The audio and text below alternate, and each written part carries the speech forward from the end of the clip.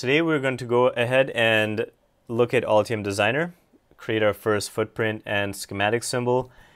And before we do that though, let's go ahead and check that our license is good. So license to University of California, Davis. If that doesn't work, go ahead and ask your TA for help fixing that. Now Altium gives you this default project group. We're going to go ahead and rename this to Senior Design.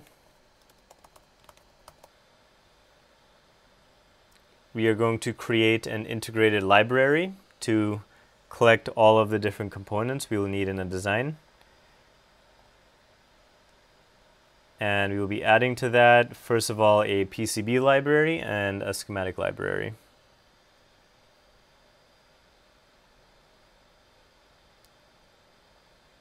All right, this is our PCB library.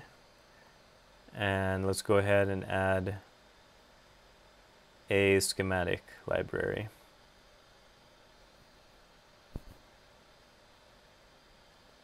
Cool. Let's quickly just save these as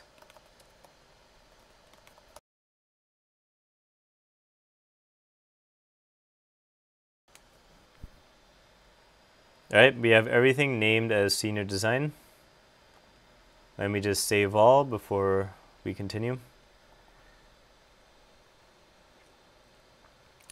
Now, just for some setup stuff, as we talked about before, there's a lot of different layers in creating a PCB design. We are going to create sort of a standard for everything we do. I'm going to go ahead and take all of these layers off to start out with. Mechanical layer 1, let's go ahead and rename this. We're going to use mechanical layer 1 to define our board outline. Let's add another layer. Mechanical layer 13, we are going to use for 3D bodies, such as the just the physical volume that will represent that component.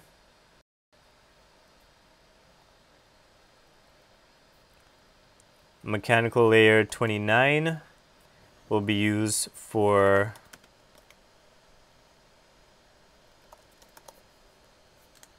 the assembly top.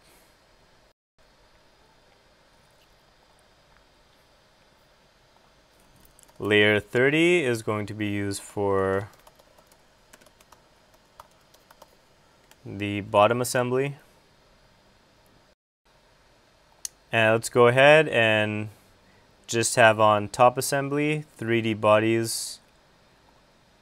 Let's turn on overlay, the solder mask, and our top layer.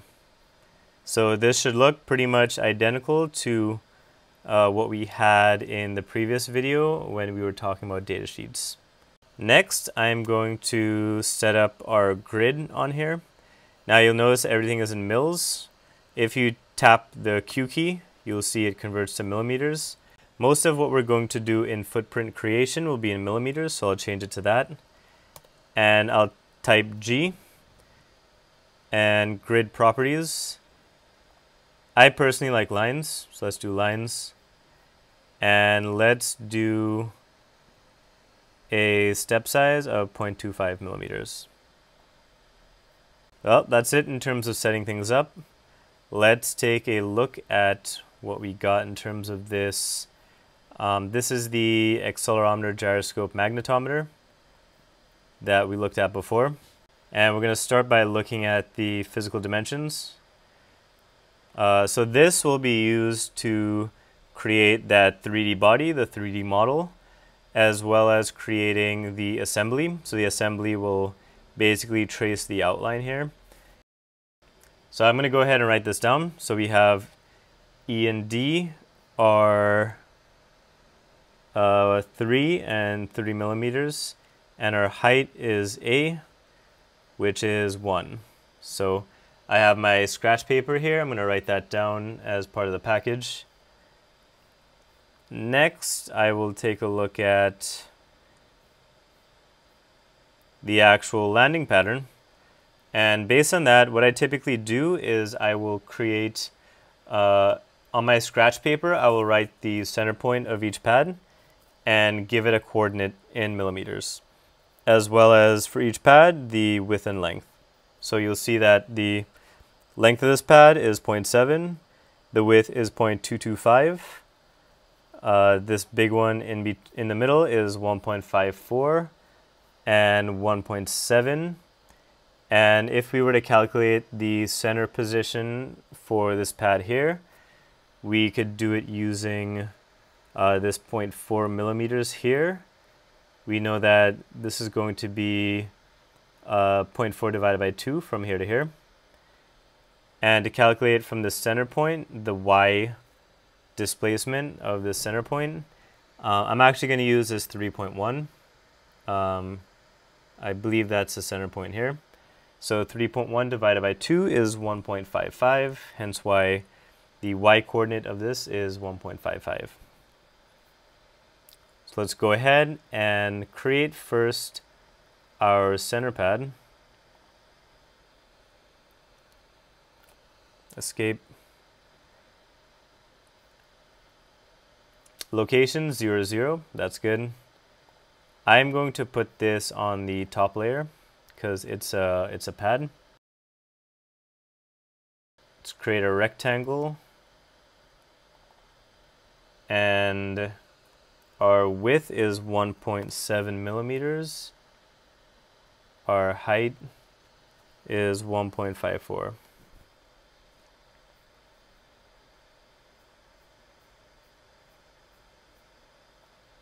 I'm going to go ahead and copy, Control C, Control V, and I'll just make another pad here. Now this pad will be our thinner pad on the outside. So let's start by putting it in the right position. So we have 0.2 and 1.55.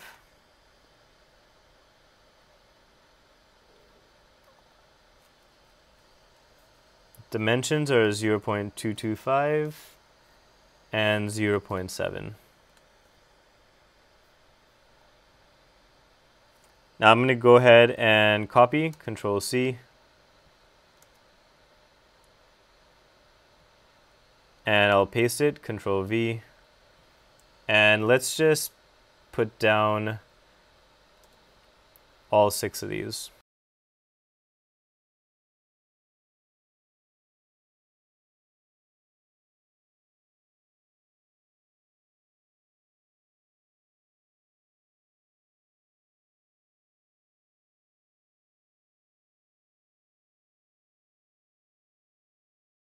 Alright, I went ahead and filled in all of them. Now they have rounded corners, so I'm going to go ahead and find similar objects. Let's say anything that's in that same layer, okay. It'll select everything. And instead of rectangular, let's go ahead and do rounded rectangular.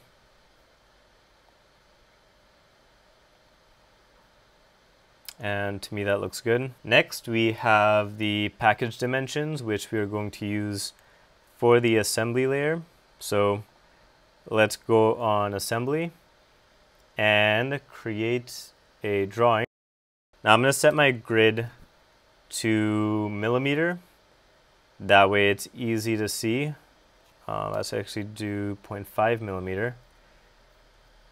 So we'll see on the top left here we have our XY 1.5, 1.5.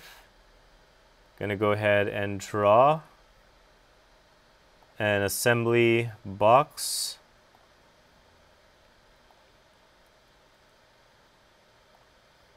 Right around the dimensions of the package. And then I'm gonna draw my notch.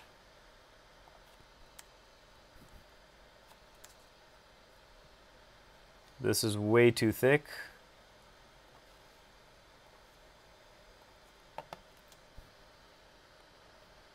So let's go ahead and use a width of 0.1. Perfect. And I'm also going to add my designator dot designator. Text height, let's make 0.4. And stroke width, let's make 0.1. And I'll put this right in the middle. Next, we are going to create the 3D body. So we're going to go to the 3D bodies layer and place extruded 3D body. I'm going to go right around.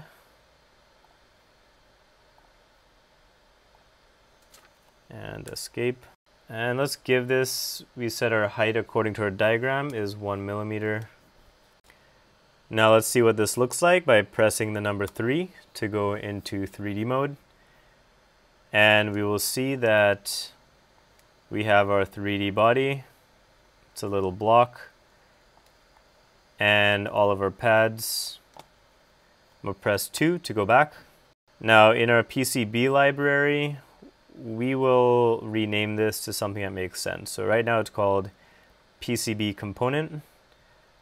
I'm going to double click on that and let's call this sensor 9-axis.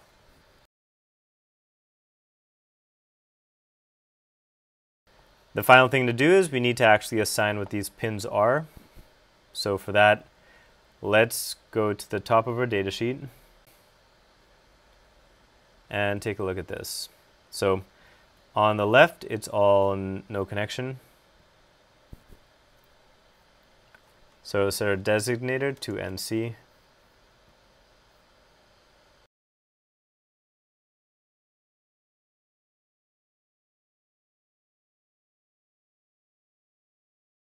All right, we've gone ahead and labeled all of our pins according to the diagram. And that is it in terms of creating the footprint for the 9-axis sensor.